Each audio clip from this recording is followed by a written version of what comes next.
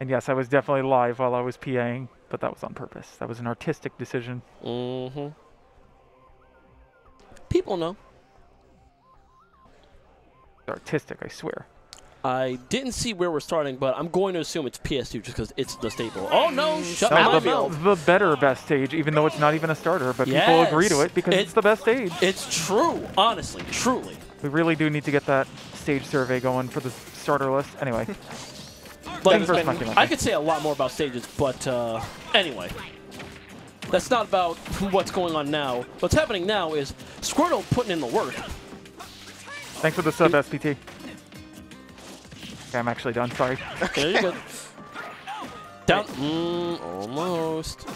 Ooh, what a thunder conversion. All right, looking to set up some arc fire pressure. The nice spot dodge on the grab means King is now back in the driver's seat. Uh-oh, Razor Leaf. Did they use their jump? Yes, they did. Yep. Lucky. If they didn't have to parry L Thunder specifically, then they might have been... Not Arc Thunder, pardon me.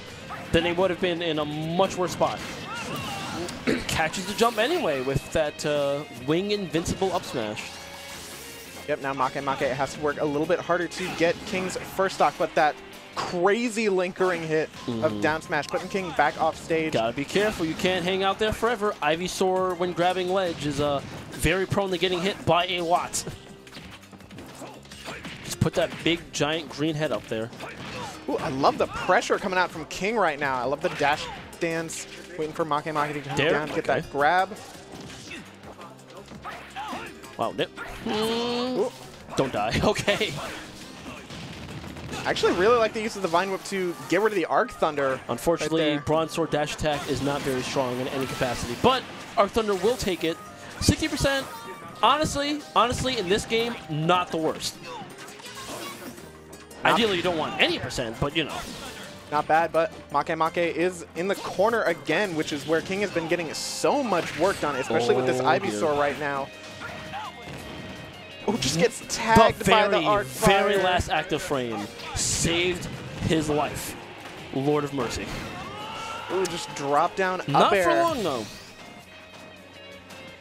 Makemake has to work pretty hard right now. Only 33% on King means King's going to be potentially lapping Makemake in percent pretty soon. Okay. But finally getting some good arc fire spacings for Makemake. Not able to get too much out of the ledge trap. That's the jump. Just kind of stuck on these platforms right now is Makemake. Ooh, bad air dodge in. Going to be getting caught by that grab. King potentially looking to close out the game. That's it. Do it again. Oh, no, doesn't even have to. Just like, we'll go for 3, but we didn't need it. The first game going to King. And even if Makemake continued, he was running out of L-Win juice pretty fast. Oh, they jumped. Oh, I didn't even see that. They jumped into the second hit of that. Unfortunate. Just roll in. Why not? Mm-hmm. And coming up here, this was... What took Make? Oh, this was the up air. Oh, right. Yeah, Makemake got a little bit too aggressive coming back into center stage. Boop. Yeah, they were. Even if Makemake came back, they're gonna run out eventually. Yeah, they maybe had one left in them, 1 or 2. All right, so we've got Smashville coming out for Makemake's counter pick. Potentially going to be looking to use that center platform to just try and set up his space a little bit better. I feel like Makemake really wanted to take center stage so he can start setting up all of these Robin projectiles. Because for the most part, game 1, it felt like King was just Ivysaur on top of him for the whole game. And it's already working out pretty well. A nice catch on the roll in. It means Makemake gets to set up the situation again. Ooh. Nice dodge. But if that book sniped the way Make was aiming, I would have popped off. Because that's some What? I'm now mad. I'm mad. He was at 50, possibly less. We'll catch it in the replay, but ew. And King going for another one. Makemake's nice lead at the beginning of this game, too, just evaporated just like that. Ooh. Nice spacing on the up air. That was precision. Putting Makemake on the board again. We'll see if he can start setting up that same center stage pressure that we saw in Stock 1. Careful. All right. And that... Oh, no. Okay, got the sour spot. Ooh, okay. Does have book in hand.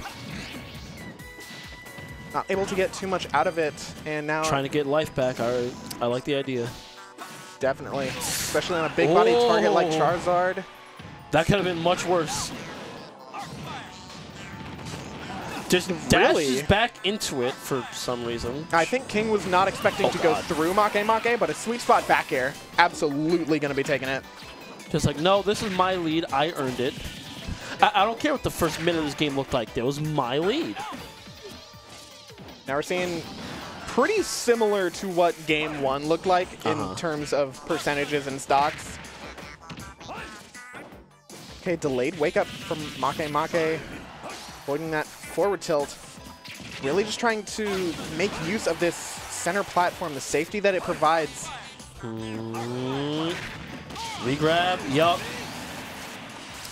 That move lingers for so long, and the power stays throughout.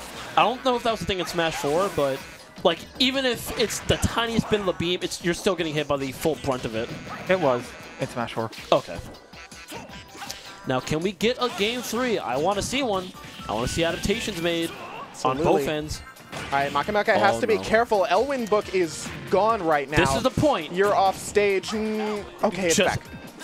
No! That's the day one ultimate. No, we still get hit by that in 2022. The set going to King.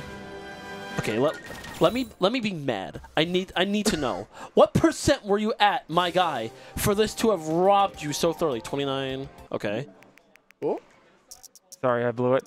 We're getting there. We're getting there. 43. Okay, 52. That's still not okay. I know Smashville is not the widest on the side blast zones, but come on. That means on town, they were probably dead at like 40. Yeah. Ooh, baby. And then that back air, catching the jump.